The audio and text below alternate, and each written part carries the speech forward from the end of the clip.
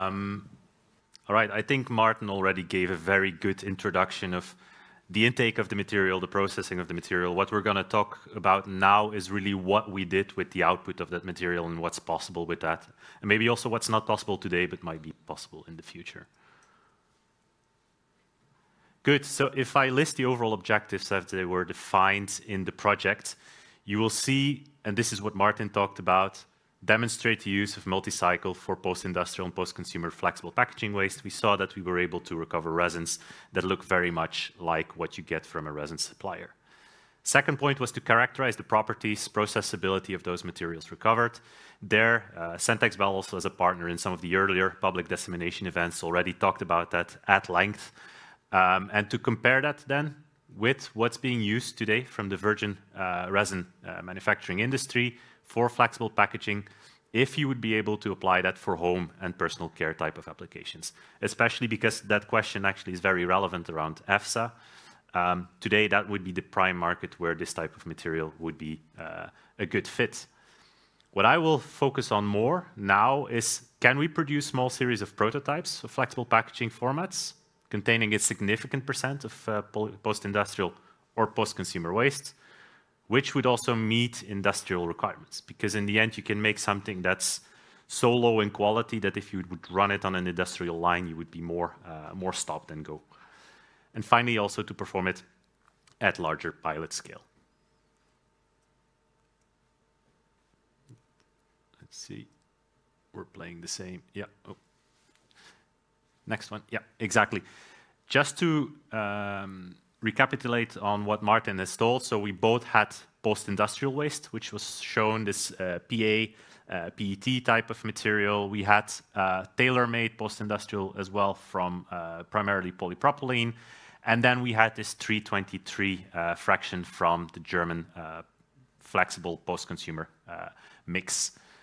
What was recovered was this polyamide, polypropylene post-industrial, polypropylene post-consumer, and polyethylene post-consumer. Good, I think, ooh, yeah. Next slide, please. All right, so how exactly now did we qualify this resin? Because this actually, there's not really a validated way that it's done in the industry today, so we sort of came up in the consortium with a protocol that would allow us to assess if it's suitable for packaging solutions, yes or no. And the first one, it's quite an important one, and Martin already touched upon it briefly. When you reprocess polymers from wastes, there tend to be a lot of side products, and those side products, they can be harmless, they can just give you some not so nice smells, but they can also be degradation products from some of the inks, some of the adhesives, some of the byproducts, which actually might then migrate into the packaged good that you're doing, but as well might fumigate when you re-extrude it into a film and be a processing hazard for your processing operators. So first step that we did in collaboration with the Fraunhofer Institute was to see, okay, is the product that we generate safe to process on our lines? And the answer there was positive. We had a limit that was higher than at 4 milligrams, but it was confirmed that everything that was in there was actually non-hazardous at the ppm levels that they were there. As we got the green light to process it on our lab extrusion line, so this is a Dr. Colin Blown lab line, typically you will generate something like a 20 centimeter wide roll, and I can show you here, this is some of the typical material that you will generate out of that. So that's typically a blown film, and you can see you might have some minor gels and specks in there. You see that the color is a bit transferred into the film. That being said, we always start with a 100% virgin resin as a reference, because every machine behaves differently. Here in Ghent, for example, we have 10 industrial blowing lines. Each of those lines, you need to slightly change the recipes that you run simply because the machine is configured in a slightly different way. 100% as reference, then a 50-50% reference with the creosote material. First to see, okay, are we able to process this? Can we get a stable bubble? Do we have stable pressure? Do we see that we can collect something that's looking quite smooth, it's not wrinkling up, it's processing well? If that's the case, then finally we switch to 100% PCR material. if you look at the reference in the market today, this 100% step, half of the time it will not work. The fact here that you are able to do it, to produce a 100% pure PCR film, is an indication already of the quality. If you then further look at the feedback that we get from the process, very important is pressure levels and pressure buildup. You take in a material that's a mix of everything together, so the resin that you generate will be an average of all those different polyethylene or polypropylene resins that you take there together. If the MFI, the melt flow index, is too low, basically the pressure in the extruder will be too high and you will not be able to process. This one actually fell quite nicely in 0.8 to 1.5, depending on which source that was used. So that was fine. And also we had a stable pressure profile, which means that whatever impurities that you have there that you catch with your filtration systems, it's not hampering the extrusion blow process itself. Bubble stability, we had a very stable, continuous bubble, also good indication of quality. And then we also look at color, smell, and visible gels, because the moment you blow that film, it's actually a very good point in time to see if you have a lot of gels, yes or no. And I think if you look, you probably can see that there's some minor specs in there, but overall the quality is actually quite good. Smell, you will have some smell. That's for sure. There's still transfer of smell. And that probably is something that for the future you would need to tackle with dealing with more pre-treatment options, because there's a lot of also organic waste that tends to transfer smell into your product. And then we went lab analytical on this lab line film to see, okay, what's the tensile properties, what's puncture, how tough is that material, how easily does it tear. And this basically is a guideline if you then take it into a coax film production, so a multi-layer monomaterial type of film, how much of that creosote material can you put in without moving away from the industrial standards that are expected by your customers. Also important, haze levels, which is critical for printability. Scilab, it's your discoloration. How much is it deviating from a purely transparent virgin film? Seal initiation. Why is that important? Because as you start moving more and more from multi-material into monomaterial solutions, you need a certain seal window between the outer layer of the film and the seal layer of the film. If that window is not there as you seal your packaging together, you will basically create sticking issues with your seal jars, you will have deformation. So that's important to know where can we implement this resin. And then finally also DSC to understand, okay, how much impurities are also transferred into the final film itself. Good, so the first one, the post-industrial polyamide, we were able to cast film extrude that into 2 different thicknesses. You can see there is a clear color transfer, which is this mix of blue and green. So the color is being transferred.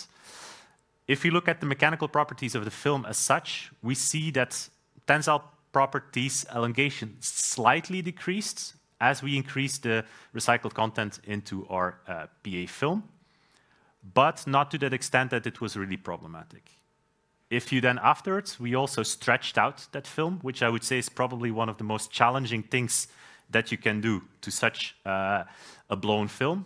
We did a 3:3 ratio initially with 30% creosote material in the film, and we were able to stretch it without tearing it, which indicates also that whatever impurity that you have in there is not harmful enough to basically damage or deteriorate the performance of that film. The green hue, so the color that you see here, is also transferred into that stretched films. And you can see this is one of the mock-ups that we made with that PA film. If you look closely, you will see that there's a slight greenish background on the whites, which as a non-expert probably you wouldn't pick up on. If you hold it to a virgin film, you will see there's a slight shift in color. And I do invite everybody that's here in person to come and have a look, or you can have it pass around to just have a look and see. These are some of the mock-ups that were made in the lab, so they are not up to, I would say, actual industrial standards, but they give a very good indication of what's possible with that film.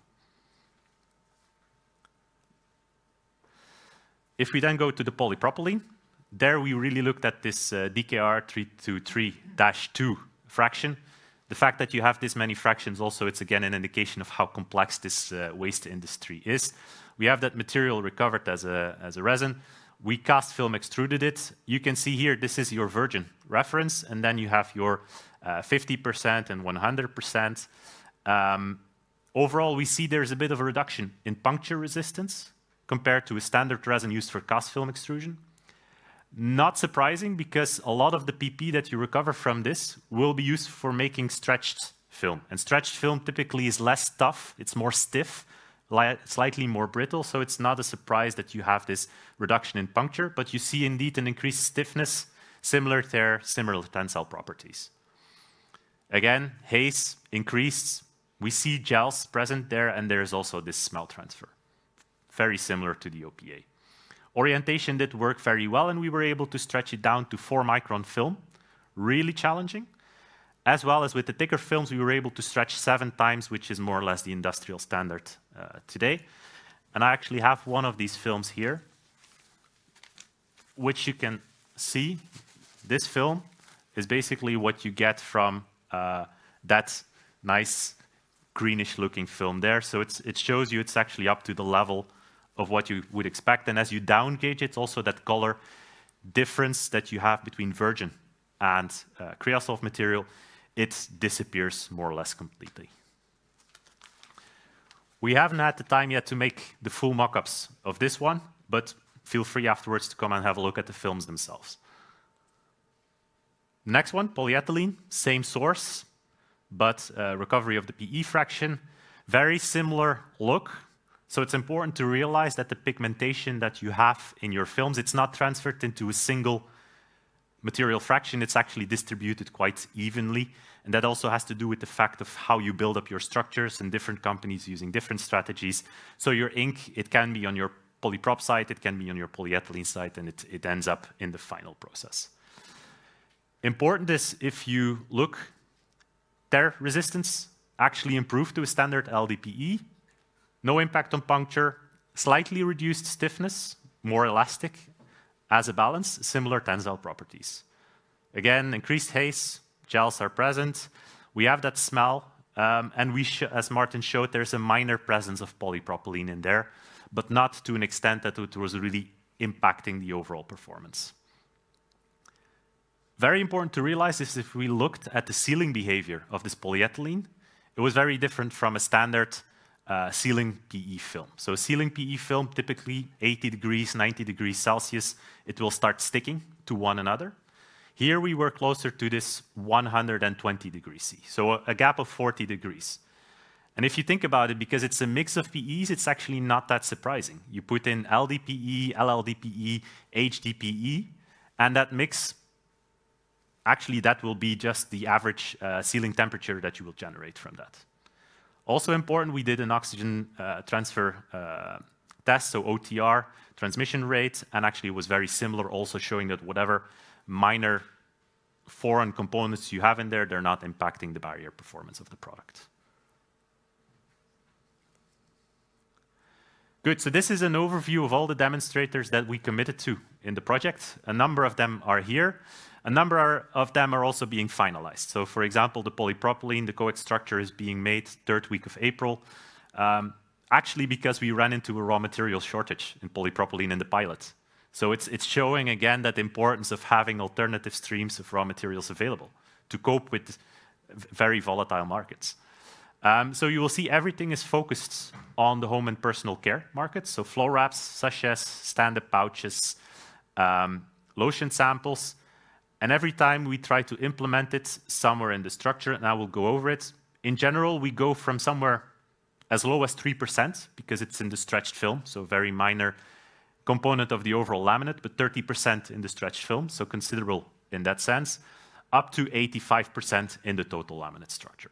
So really something that has an impact on the final product performance.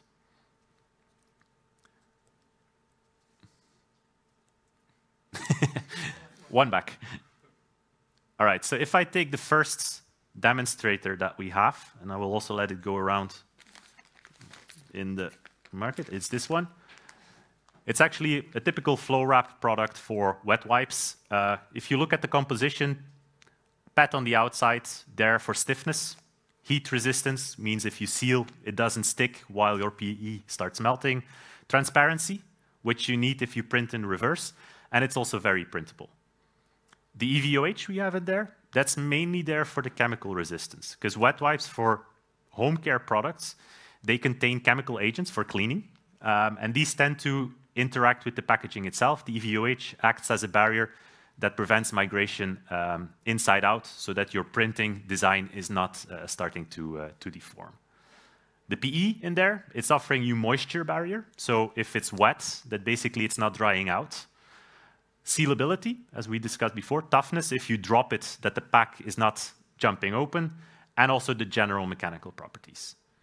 Why did we put the polyethylene in the middle? Again, because of the sealability, we want the inner seal layer to be lower. The color, we don't want to show the color because it's impacting the overall customer perception. And because as you have some minor gels in there, if you put it on the outside completely or on the inside completely, those gels might lead to blocking on your blow processing line. Now we'll let it pass around, and here we have about 30% of recycled content into the packs. Please don't destroy them. I would like to take them home afterwards. Good. If we go to the second one, so one slide back, you will see this exact same product, again, the wet wipe flow wrap, but here we are talking about the recycling-ready solution, so it means that we are only using polyolefinic materials. OPP on the outside, PE in the center. The OPP, it's currently used a lot as a PET replacement, but it reduces that window of operation. So it's a bit more challenging, but with the right processing parameters, you are able to cope. And it's offering you very much the same properties: stiffness, heat resistance, transparency, printability, moisture barrier. And actually, that film I just showed you, that transparent 4-micron film, could be a replacement for that one. For this mock-up, we use the virgin one, but you could think of making a structure that's actually entirely built with recycled material in each of the layers. Polyethylene, exactly the same, and also exactly the same reason why we put it in the center of the structure. And you would think, okay, it's actually in the sealing area, but this bottom layer, it's a coax structure, which means we use different extruders, we bring it together, and you actually have different layers of the same base polymer there, some for toughness, some for sealability, etc. So the overall content is about 48% of polyethylene in the final pack. And remember, this is the film that looked like this when we started. So it's that exact same greenish film that you have in there. So also with using the right printing strategy, right packaging strategy, you can hide is maybe not the right word, but you can cope maybe with some of the differences that you have and with the expectations that customers would have when they buy such packaging. Because you don't want basically a dirty green on something that you use to clean. Okay, that was not the intention. Good. Third product, the OPP, that's what I showed you. It's for cosmetic sachets, so typically what you would use to remove makeup or a lotion or a shampoo. OPP is offering, again, that stiffness, heat resistance, transparency, printability. The metallized OPP, metallization typically is used to add high barrier to that. Barrier against light, oxygen, moisture, and aroma. You don't want to lose aroma inside out, but also outside in. You don't want foreign smells to start interacting with the product. Cast PP, where we have our recycled material, it's offering moisture, sealability, toughness, and mechanical properties. So very much like a polyethylene, but if you want the full PP solution, you need something that's PP to start with. This one is not being made yet. It's in the planning for the end of April. Then the final one, stand-up pouch for liquid fill. Actually, this is should be dry fill. So typically, your laundry tabs, your dishwasher tabs that you use, they are packed in PET PE. Today, you could also find them in MDO PE, PE. in general, bigger pack formats, you need that toughness if you drop them, that it doesn't burst open, which a polypropylene is less equipped with. And we are actually also still making the actual spec, but we took some of the other films and we were able to make it also into a film that contains 85% of the recycled material. This one is exactly the same with a different printing strategy. So just realize that the raw material is one side of the thing, but also the converting knowledge and know-how plays an equally important role on what you are able to do with the raw material.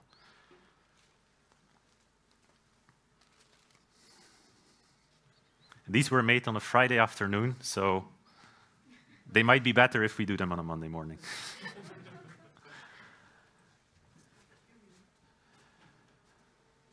Good, and then this one already went around. It's the OPA, it's the OPET OPA PE, so definitely a multi-layer, multi-material structure, a nightmare to recycle, but something that we would be able to deal with in a multi-cycle process.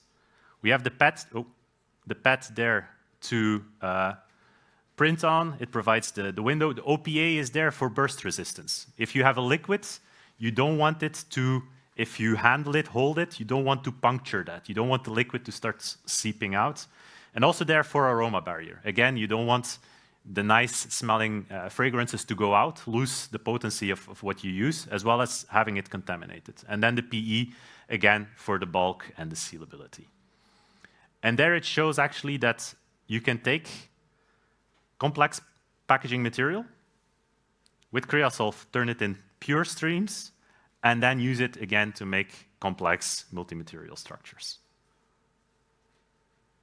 Good. This was more or less everything that we wanted to show. It's really about the output of the process. What are we capable to do? And of course, I'm the one presenting it here today, but this has been very much a collaborative effort in what's called our Work Package 5 group. So I really want to thank also my colleagues, Clémence and Isabelle from AMCOR side. I want to thank the Lummi people for running this at high pace for 1 year without stopping. Aimplas for the support, and then also the Fraunhofer colleagues for providing the material, the know-how, the support. And it's only because of this collaborative effort that we were able to come to the results that we were able to show to you today. So that's about everything I had to share, and I leave the floor now open for questions, I guess. Pieter, thank you. Yes.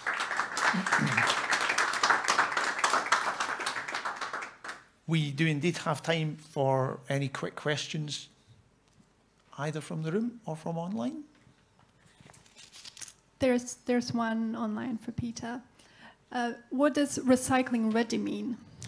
Recycling ready means that in a mature recycling infrastructure, that structure could be collected, sorted out positively, and recycled back into a material that can be used for a next generation product. Of course, this is always dependent on the recycling infrastructure that you have in place. You can imagine if you go to sub-Sahara Africa, the situation is quite different than it is here in Europe. From our side, as a converter, the one thing we can do directly is making sure that the product is designed for recycling. And then it's the collaboration in the value chain to make sure that we go from design for recycling to effectively recycled. Thank you. Natalia? Okay, there's one more. If you can only use parts of recyclable material, then this would not present a full loop, would it? No, that's very true. But if you look at, first of all, if you look at the CFlex guidelines I showed you earlier this morning, you see that it's very much going towards a simplification of the amount of polymers that you put in the as an input stream. Reduce that complexity. Then if you look at the Creosolve material, you're actually able to recover quite a number of those materials. Still, there will be parts like adhesives, inks that you're not able to recover. And I'm not saying today that we have a perfect solution, but we are going from an industry where 10 years ago, maybe 10% of what was going in was being recycled, to a situation where 80, 90% of the packaging is effectively recycled. And then you have maybe still 10% that you need to deal with in other ways. But it's a progressive way forward. It's not a 0 to 1.